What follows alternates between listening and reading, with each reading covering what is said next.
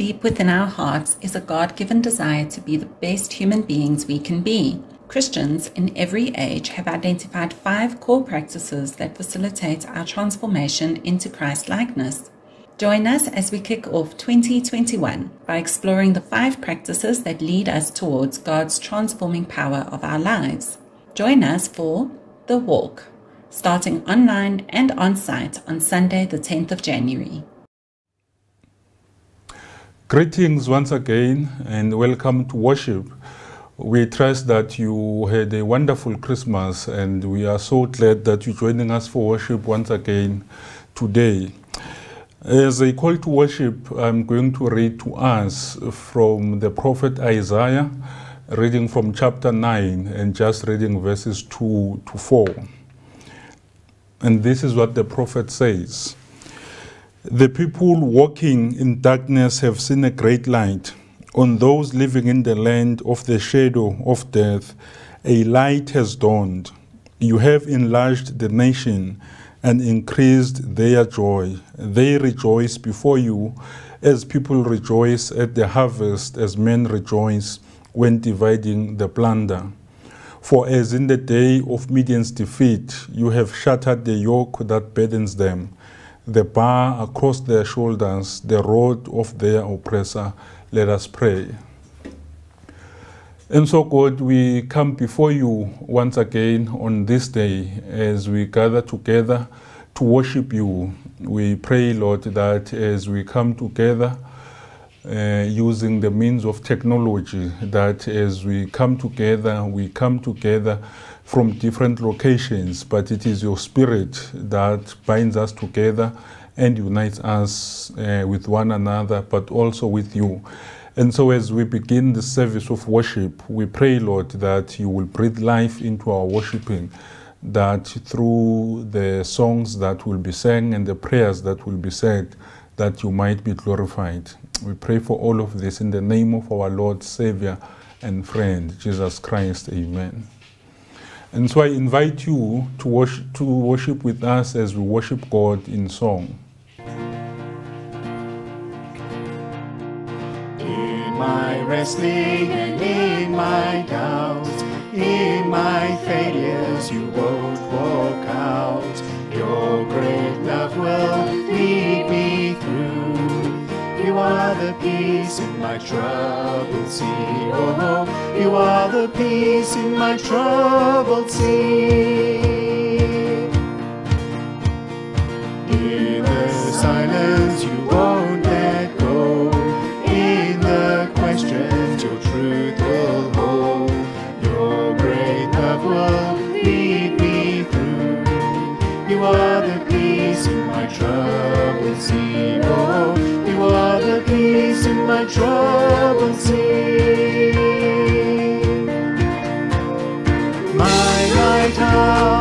My lighthouse, shining in the darkness, I will follow you. Oh, my lighthouse,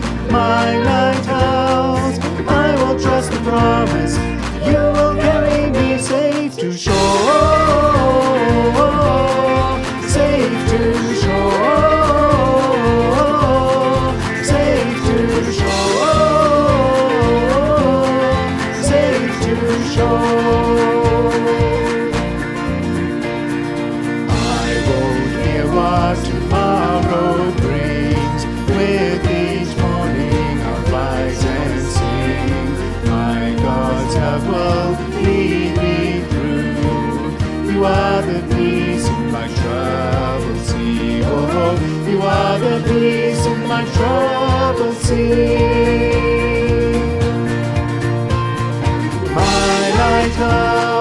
My lighthouse, shining in the darkness, I will follow you. Oh, my lighthouse, I will trust the promise. You will carry me safe to shore, safe to shore, safe to shore, safe to shore. Fire before us,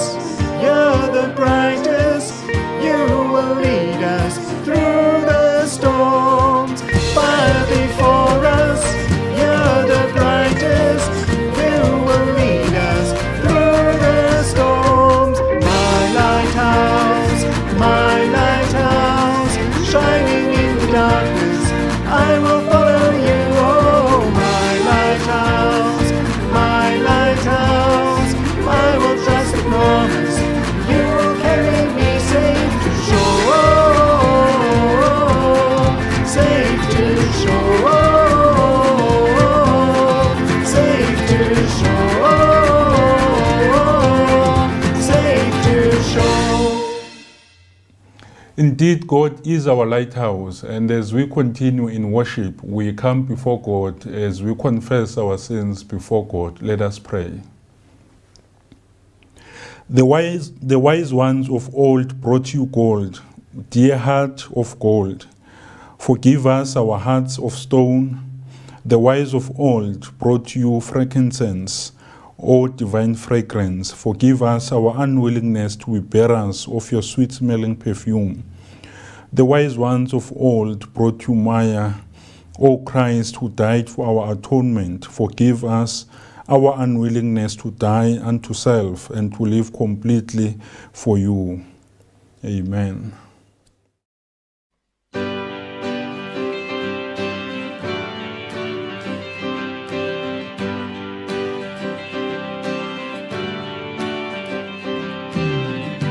Lord, I lift your name on high. Lord, I love to sing your praises. I'm so glad you're in my life. I'm so glad you came to save us. You came from heaven to earth to show the way, from the earth to the cross, my debt to pay. From the cross to the grave, from the grave to the sky, Lord, I lift your name on high. Hosanna, sing to me, say, Hosanna, sing to me, say, Hosanna, sing to me, say, who crees in cos, Hosanna, sing to me, say, Hosanna, sing to me, say, Hosanna, sing to me, say, who crees in cos. You came from heaven to earth to show the way, from the earth to the cross, my debt to pay. From the cross to the grave, from the grave to the sky, Lord, I lift your name on high. Lord, I lift your name on high.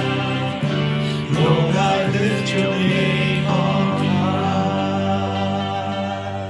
One of the privileges of worshiping God is that we have this ability to come before God with our gifts and our offerings. And so we're going to offer you a moment to consider what types of gifts you want to bring before God. And we ask you to do this prayerfully. Our banking details will appear on the screen as you do that. You have the choice of either doing that now or doing it at the end of this video, as the banking details will also appear on the screen. Hello Westview, let us pray. Gracious God, you're a God whose giving knows no end. Today we give back to your church, Lord, with hearts filled with gratitude. Make us generous, Lord. Make us compassionate. Make us faithful in your image. Bless these our gifts and the gifts we offer, that your kingdom comes and your work be done on earth as it is in heaven. We pray this in Jesus' name. Amen.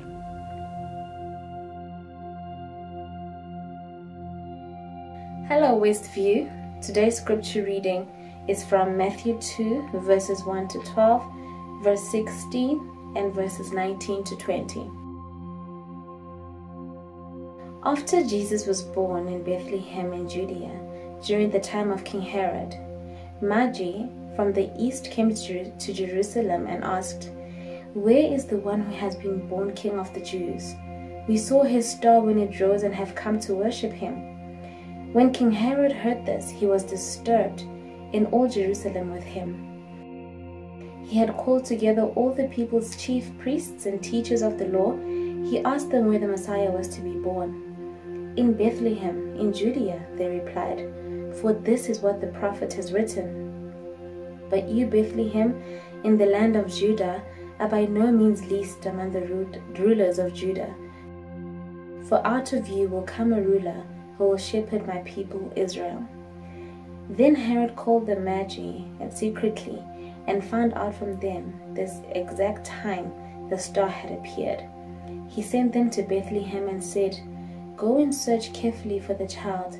As soon as you find him, report to me, so that I too may go and worship him." After they heard the king, they went on their way, and the star they had seen when it rose went ahead of them until it stopped over the place where the child was. When they saw the star, they were overjoyed. On coming to the house, they saw the child with his mother Mary, and they bowed down and worshipped him. Then they opened their treasures and presented him with gifts of gold, frankincense, and myrrh. And having been warned in a dream not to go back to Herod, they returned to their country by another route. When Herod realized that he had been outwitted by the Magi, he was furious, and he gave orders to kill all the boys in Bethlehem and its vicinity who were 2 years old and under, in accordance with the time he had learned from the Magi. The return of Nazareth. After Herod died, an angel of the Lord appeared in a dream to Joseph in Egypt and said, "Get up, take the child and his mother, and go to the land of Israel, for those who were trying to take the child's life are dead." This is the word of God.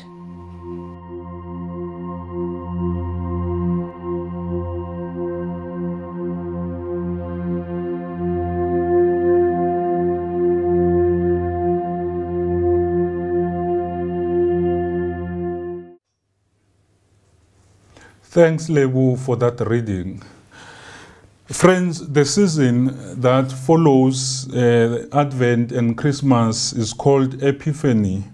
Our reading today is part of the lectionary reading that is set aside for Epiphany. And so we have just completed a season of waiting and preparing ourselves for the coming of God's light into the world. This is also known as Advent. Some people might wonder why all the fuss about light, because for them the world is already a place that is full of light, a place that is full of joy, a place that is full of all they could ever want or desire: family, career, success, and sometimes even power. But the reality is that for many people in our world, as well as in our communities, their experience of life in this world is filled or is full of darkness.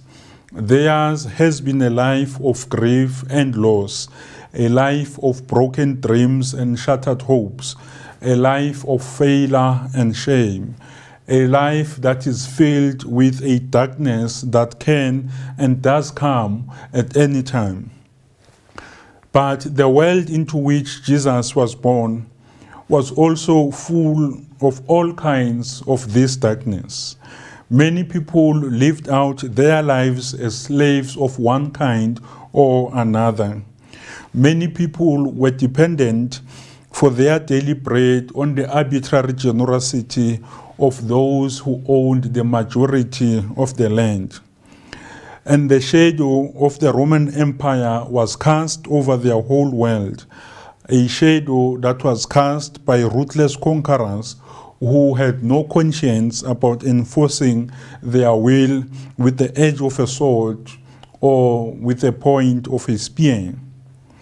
For many people in Jesus' day, there was no hope of anything better. This darkness had become part of their life. The Jewish people at least had a hope to sustain them. Their prophets sustained that hope for generations and generations. It was the hope that God would bring light into darkness. It was the hope that God would throw off the yoke of every oppressor and set free all those who lived in an unjust captivity. It was the hope that God would restore the people to the land where they could once again thrive by the sweat of their own labor, eating the bread made from grain grown in their own fields and fruits grown in trees in their own land. When that happens, old and young would live in safety without fear of either famine or captivity. It was in Jesus that early Christians saw the fulfillment of these hopes. They believed that Jesus would be the one to bring the light they longed for. They believed Jesus was the one who would deliver the needy when they call, the poor and those who have no helper. That is why today the Feast of Epiphany is such an important day in the Christian calendar, because it is the day when we commemorate the visit of the Magi to the infant Jesus. That story of that visit was seen as a literal fulfillment of the predictions from Isaiah 60 verse 3, that nations shall come to your light, and that kings to the brightness of your dawn. And so for the early Christians, the visit of the Magi was another sign that the light was dawning in the darkness. But there is something more to the visit of the Magi. These men were all pagans. In other words, they were heathens or even Gentiles. They were people who had no connection with the Jewish people. They were people who had no connections with the Jewish prophets. They were people who had no connections with the Jewish hopes. They were people who had no connection even with the Jewish Messiah. And yet, according to our gospel reading for today, they come from afar to pay homage to Mary's child. Now, this is important. It is important because from the very beginning, Jesus is worshipped by shepherds and angels, worshipped by commoners and royalty. And perhaps more importantly, Jesus is worshipped by Jews as well as Gentiles. From the very beginning, the light that dawned with the birth of Jesus was a light that shines for all people. This is one of the reasons why Paul rejoiced so much in the light of Christ. Writing in 2 Corinthians chapter 4, verse 6, Paul said the following: "For God, who said, 'Let light shine out of darkness,' made his light shine in our hearts, to give us the light of the knowledge of the glory of God in the face of Christ." And so everything about our faith is a part of the celebration of Epiphany. Epiphany literally means revealing. It is a taking away of the veil that covers something. Epiphany is about unveiling what Advent promises, that all flesh shall see the salvation of God, that the glory of the Lord shall be revealed, and that all people shall see it together. It is the promise that in Jesus Christ, light has come into darkness. It is the promise that Jesus Christ himself is the light that shines in darkness. And so during this time of the year, we read stories. We read stories about the life of Jesus.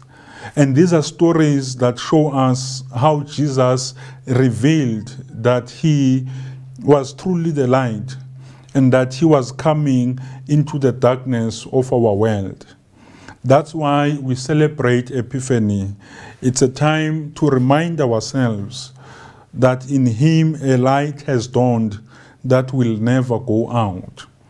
A light of faith, a light of hope, a light of joy that shines in all the kinds of darkness that can afflict this world. Amen. And so let us pray together. God, we pray for the church, that as we observe the visitation of the Magi to the babe Jesus, we pray for the mission of the church, that the church may lead all people to you as the star led the Magi to you, that we in the church may honor you with our lives, that we may rise like the Magi and search for you, and like them venture even into the unknown and trusting follow where you lead us.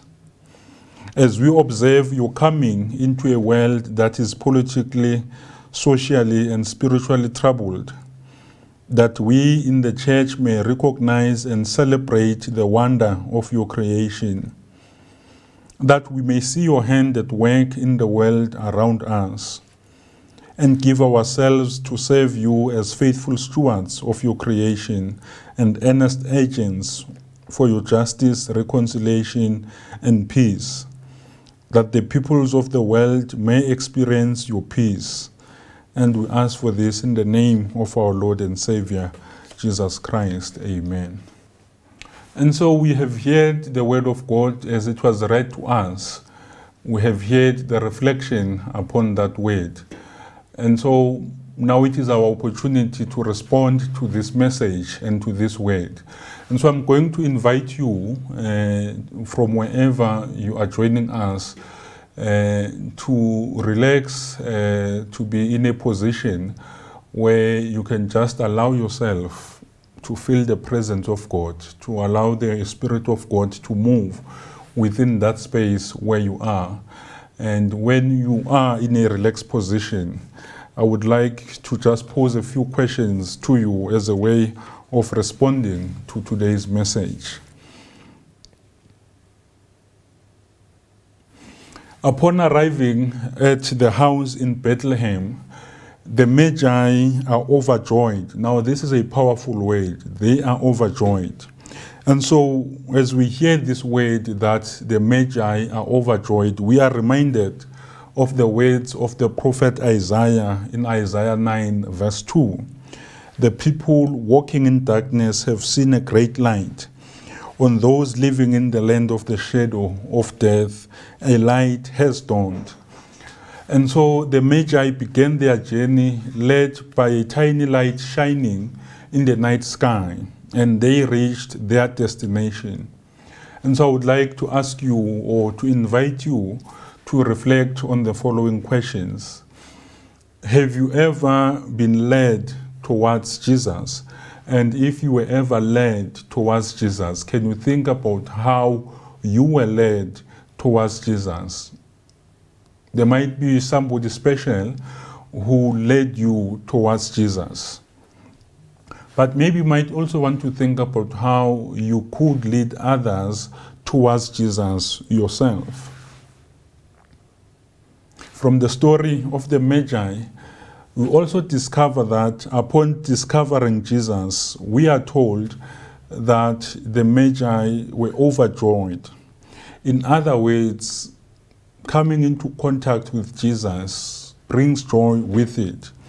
And so the next question I would like you to consider is, what joy have you experienced in your life as a result of accepting Jesus, the light that comes into darkness?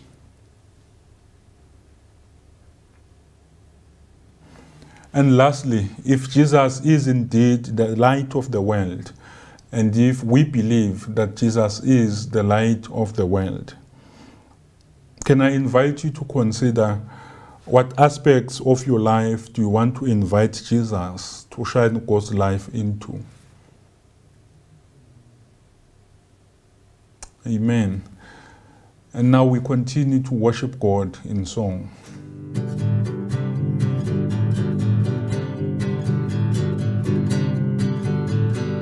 Strength arises, we wait upon the Lord, we will wait upon the Lord, we will wait upon the Lord. Strength arises, we wait upon the Lord, we will wait upon the Lord, we will wait upon the Lord. Our God, you reign forever. Our hope, our strong day.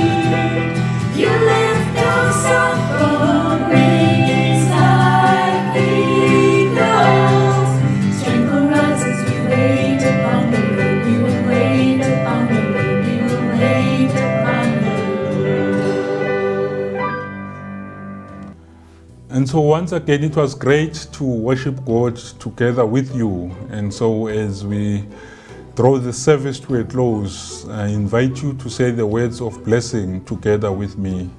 And now may the grace of our Lord Jesus Christ, the love of God, and the fellowship of the Holy Spirit be with us all now and evermore. Amen.